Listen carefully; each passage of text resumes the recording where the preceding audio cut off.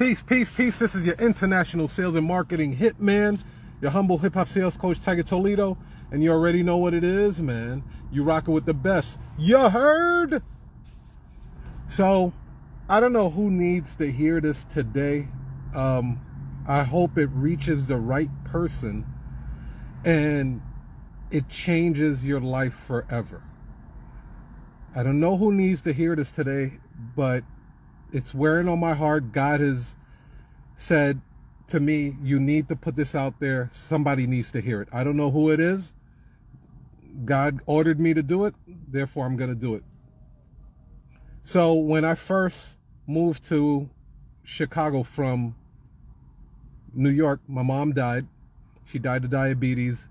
I was a high school dropout.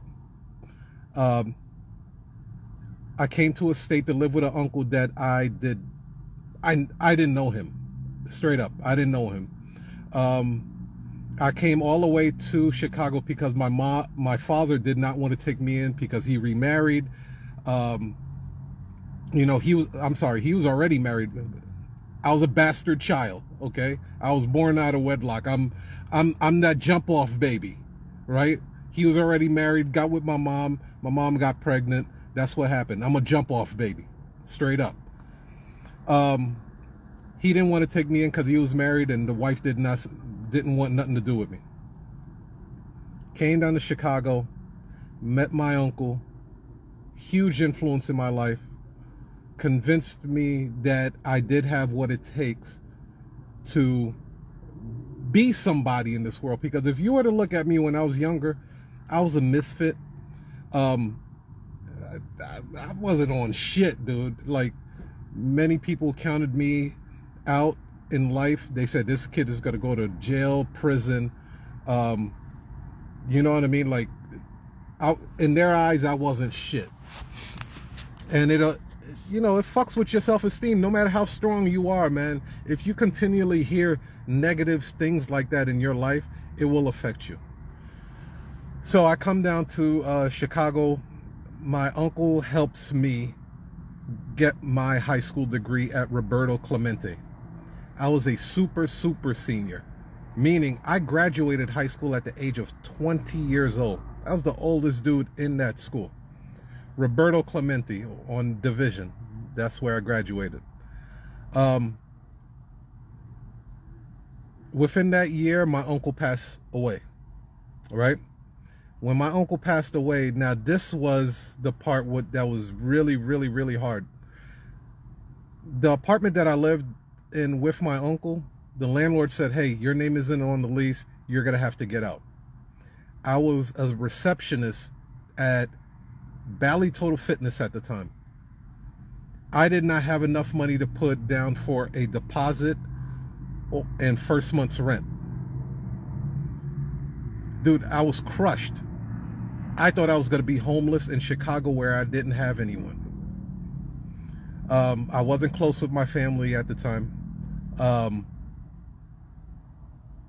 Excuse me, it's a little bit hard to talk about it, but again, God put this on my heart to reach out to somebody that needs to hear this shit. I bought a Mustang for $300 that a lady was selling. So I was like, worst come to worst, I'll sleep in my car, right? If I'm homeless and I don't have a place to stay, worst come to worst, I can sleep in my car. So I went around and I started begging everybody at the health club to help me get a place, you know, give me some money so I can get a place to live, so I wouldn't be homeless. And humbling experience, because when you're in a position like that, you got to throw pride out the window. You can't be, you know, braggadocious and arrogance when you broke as shit, right? So I asked everybody. I asked personal trainers, receptionists, janitors, salespeople, general managers for help. I'm in Chicago. I don't know anybody. I need money. They're about to kick me out on the streets. I was 21 years old. I didn't know what to do. My job wasn't paying enough.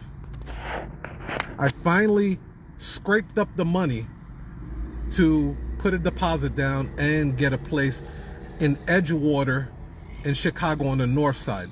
Small little studio apartment. I mean, like, so small.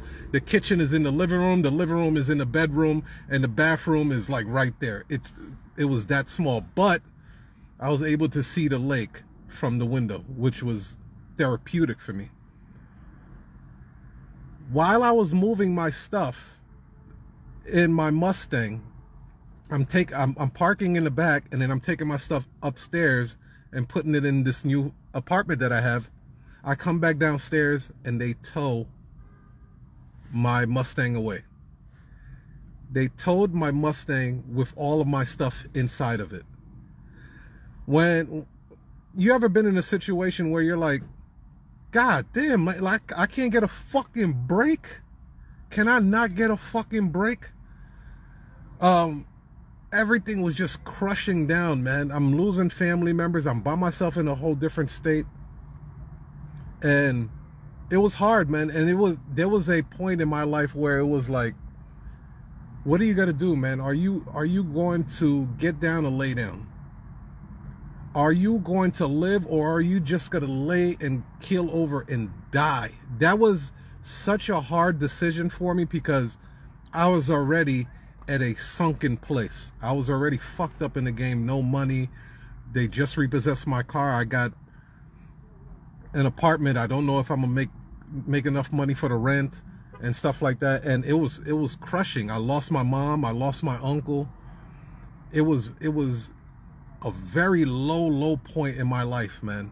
If somebody would have came to me at that time, and I'm gonna be 100% with you, man. If somebody came to me and said, hey, man,